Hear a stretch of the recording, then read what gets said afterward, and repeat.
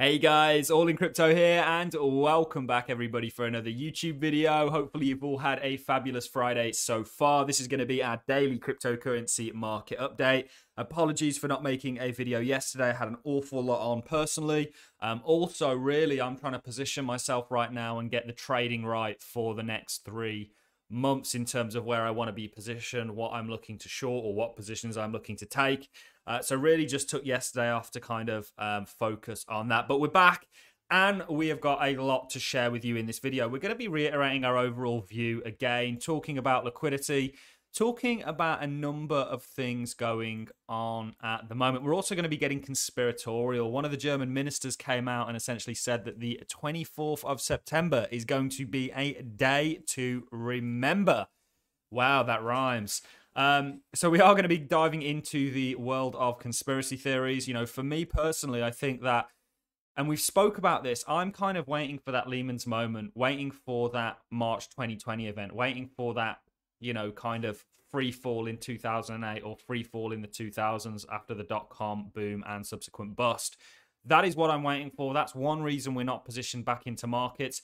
Even if you take the kind of, I don't want to call it catastrophic because we will survive it. But if you take that kind of huge risk element out of things, even if you look at things fundamentally from an interest rate standpoint and a liquidity point, which is where we're going to start this video off, you know, it's still not a bright picture that would signal this as a generational bottom to be getting back into the crypto space. You will all know on this channel, if you've been following me, from 44K, all the videos are still up. I've even got something pinned to my Twitter where we were calling this out. You know, you should all have been getting into cash, and it's for this exact reason. And we are still sat in cash positions. If you want to find out what altcoins I'm accumulating and how we're trading, you can always join my Patreon. But we're still cash. You know, we are still heavy cash, looking for those lower prices, looking for potentially that capitulation. Doesn't have to be any kind of capitulation. It could be a soft landing, quote unquote. I just don't happen to think that that's going to be the case, and I'm sure many of you don't either. There's too much going on. This was from the FedEx CEO, says he expects the economy to enter a worldwide recession.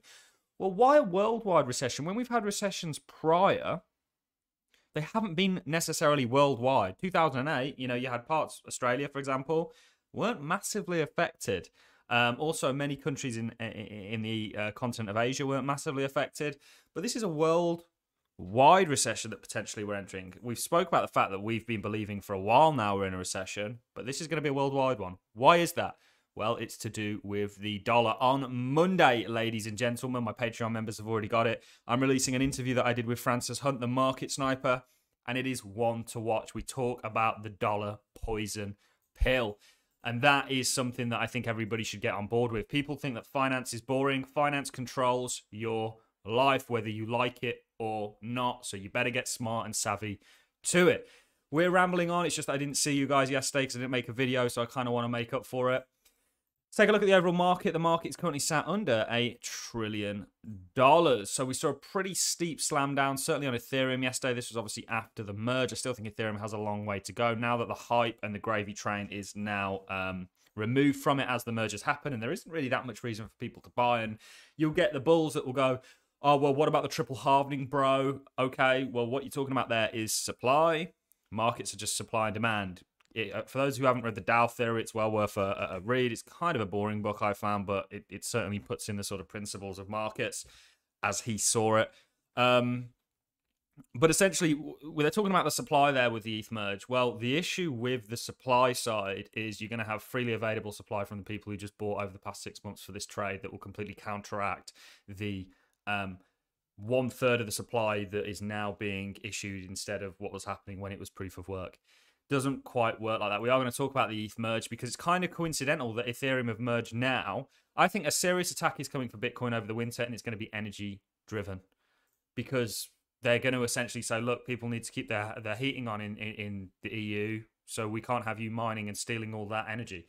Anyway, just a thought off topic.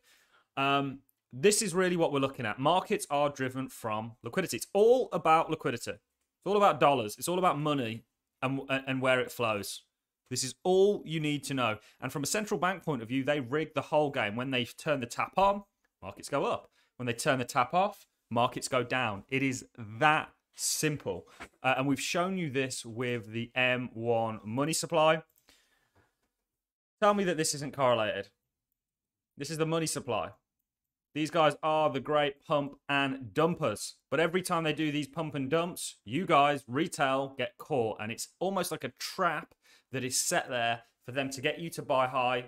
Then it will drop. You'll sell low. They'll buy low and do the opposite. And this is how they continue to sort of gain control over everything through finance. We are all financial slaves, ladies and gentlemen. That is the form of slavery that we are in the century that we're currently living through. It's a financial slavery. It's how they get people to continue to work. Just stop and think for a second. Do you want to go to work? Okay, probably not. Well, and by the way, I'm not an advocate for people not working. I think people should work, but I think it should be in the right way. I don't think they should be forced to sit behind a desk, you know, 9 hours a day and you know, do something that they hate and spend their entire life doing it. It just doesn't. There's more to life than that, guys. But you do it because we're in this financial slavery. Anyway, well off topic. I still have to make that video. So this is the US reserves, net liquidity, injection, and S&P index. So look at the correlation here. We've also shown you this. So this is from a sort of federal standpoint. This is from a central bank standpoint in terms of liquidity. Well, there's also liquidity in terms of retail liquidity. So money that people like me and you have that we can put into markets, we can take out of markets, vice versa. Retail sales growth sluggish in August as consumer fight to keep up with inflation. So retail's also getting killed. So you've got liquidity, you've got inflation, which is very negative and takes liquidity off the table because people need the liquidity to pay their bills and buy food and such. And then you've got liquidity taken off the table from the fact the Fed just isn't printing anymore. And not only are they not printing, they're actually being regressive and moving into that restrictive territory. It's not a time to be calling bottoms for markets. Anybody that is, I believe, is completely ignorant to the situation. If this was the bottom for Bitcoin, it would be complete luck that was the case. And there'd have to be a serious event that would make it so. It's not completely out of the realms of possibility, but to just call this a bottom, like you had your bottom caller here, you had lots of them. There's a few in particular who I am 100% convinced don't know what they're talking about. You know, now look, it's not safe to be calling bottoms here. And by the way, we were bullish up here. We were still bullish up here. So I'm not perfect by any stretch of the imagination, but we made that pivot roundabout here, and we've seen the subsequent downside that we've seen. I'm still calling for more of it. We spoke about the FedEx CEO. Argentina hikes interest rates by 550 basis points to 75% after inflation overshoots. So what they're trying to do is make their currency more attractive. It's irrelevant against the dollar because nobody wants it. And nobody's going to want it if the dollar's going to continue to gain strength over it. So it doesn't matter how much interest it's paying out. The dollar's going to kill that off. Again, look out for that interview that I'm releasing on Monday evening with Francis Hunt, where we talk about all this. We talk about the dollar poison pill. And we talk about the explosions that are going off in these sort of developing nations in terms of their FX markets. We will dive into some technicals on Bitcoin. This is definitely a longer video, but obviously I didn't speak to you guys yesterday and I want to make up for that. We'll get rid of the M1 here. Because what I want to actually talk about is, you know, we spoke about this head and shoulders that is now looking very likely to play out, and that's going to take Bitcoin to around about 14K. But let's get to conspiratorial for a moment. So not that long ago, the Pope essentially imposed deadlines for Vatican to transfer assets to banks. So what he's calling for here is that they bring all of their assets inside the Vatican, okay, and store it within their own vaults. Now, the deadline of that is the end of this month. So they'd have already moved to do that. Why are they doing that? Are they maybe suggesting or guessing that there's going to be some sort of an unruly event take place? What we spoke about at the start of the video, what I'm still waiting for, this Lehman's moment, this kind of, you know, issue that I think is going to arise. And here we have what is going on. September the 24th, a day to remember, according to the German legislator who warns the world this past week. He essentially said... Herren, liebe Kolleginnen und Kollegen. If anybody speaks German, you'll understand this. Dieser 24. September 2022 wird uns allen als ein Tag im Gedächtnis bleiben, von dem wir später einmal sagen werden. He's basically saying the 24th of September 2022 will be a day to remember in our memories. As a day, we will all say, I remember exactly where I was. Why is he saying this? You know, there's also a number of other things that suggest this month, not to mention the FOMC meeting where they're going to up interest rates. You know, and one reason we've seen markets sort of slide after the CPI print they had, even though it was lower, it was marginal. And that's still, inflation is a beast that you now have to, you know, you can't just kill it with one man. You have to get a whole army, and then you have to go and prepare that army and tactically kill it, and it becomes a way harder task at the stage that it's already at, whereas if they had just squashed it early on, you know, it would have been a lot easier. But of course they didn't, and they're going, oh, you know, who would have known that this printing all that money, bringing M1 back up again would have caused this. But we have spoke about the 30-day futures market for the Fed fund rate. Let's talk about today. Let's do a little bit of technicals. Dollar has been stubborn. This has been wrecking FX traders, wrecking risk on asset traders. People have tried to long the hell out of this being a top for the dollar. I still see a period of dollar sort of rest, but maybe that's the rest. I don't know. Like maybe this continues a little bit higher and puts that pain on for a little bit longer until we have a bit more of a rest. So maybe there's still that further drop to come. It's very interesting. We've got the FTSE that is up today. Asian markets are down. There's lots going on internally with like China, for example, and lots of the other Asian markets. That is bad news. Even though they had some goodish news on the sort of inflation came out lower than expected. What else do we have? We've got the futures market, which is pretty darn red, to be honest. But that doesn't mean that the actual US Open isn't going to be red. We have spoken about all of this stuff, by the way, guys, and actually pretty much nailed our calls on the FX market. You know, looking at this, this is essentially what we've been sort of going over. And just to reiterate the fact that you got to remember, crypto's never had to go for a recessionary period, let alone a potential worldwide recession. You know, how's it going to fare? My simple answer to that is don't be in an asset where people are willing to sell to get liquidity, to get cash, to make payments. That's going to be crypto largely, I think, considering its retail involvement. What were we doing? We were looking at BTC demand index. We're going to release a whole series on indexes. Hopefully you guys find it interesting. If you cross over here, well, look at what happens every other time you've crossed over. You have seen a bit more of a sell to the downside. Can give actually quite good buy and sell signals, certainly on the weekly. Taking a look on the weekly, you know, you have just crossed here. Don't see anybody talking about demand index. Okay, you can see what happens whenever you cross it sort of prior. This was the last big one. Even here, you know, it's always led by sort of a further sell-off, you know, going all the way back. But let's get into some technicals on the sort of short term. Daily, what were we looking at? Let's get rid of these squiggles. We were looking at this head and shoulders. Now, it's not the most perfect head and shoulders. I'll be the first to admit it. By head and shoulders, I don't mean what you wash your body and head with in the shower. I mean a head and shoulders is in a technical target. Can we put that on log? Yeah, okay, we'll use log. This is what we're essentially looking at. This is what I think it's happening right now. Now, there still could be a second peak to happen on this right shoulder.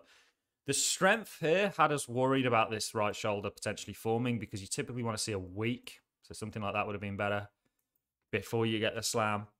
You typically want to see a weak right shoulder, certainly a weaker right shoulder than your left right shoulder.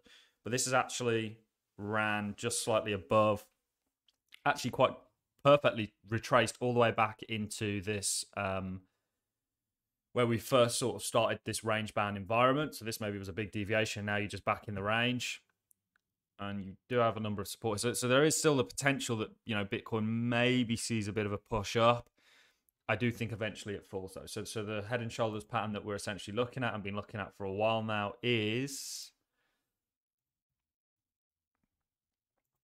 this.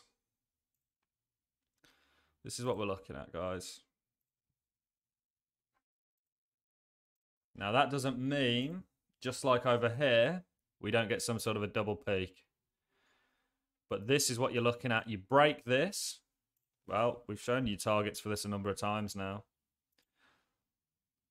And this will be rough, by the way. This is the head and shoulders rarely predict 100%, you know, on the dot where the price stops and sees a bit of a break. But looking likely, you're going to get a sub 14 Bitcoin. Sub 15, sub 14 Bitcoin. If this plays out.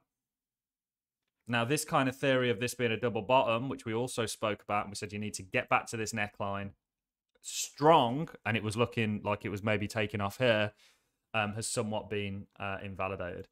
So this is what we're looking at in the sort of short term. I can drop down the time frames for you quickly. It's a hard call. You know, at the same time, though, the US market opens. Basically, as a crypto trader, you're just a US equity trader at the moment. If you're this you could roll from. Maybe you do something, you come up here, you see something like that kind of action. But more probably, you bounce, you roll. And then we see this further downside. And once you take, now that you've lost this 20K level, it's hugely psychological. And if you can stay below, it's going to be even more psychological. But once you come and you run these lows convincingly, you know, you can get convincingly past 17.5. You're opening up the floodgate. How many stop losses do you think are down here for people that didn't take profits up here? And given how the market's looking today, dollar's beating its chest again, which is just amazing me. All your gold and everything selling off, oil, etc., in this kind of deflationary spike that we're in. Asian markets down. You know, I think crypto is likely going to follow unless the US market opens positively, and the futures market is somewhat predicting that isn't going to be the case. So you could see this sort of free fall.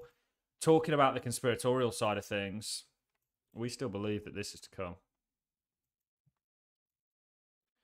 You know, we really do believe this is the period that we're in, and we've only really just started that and had the first or second kind of impulse.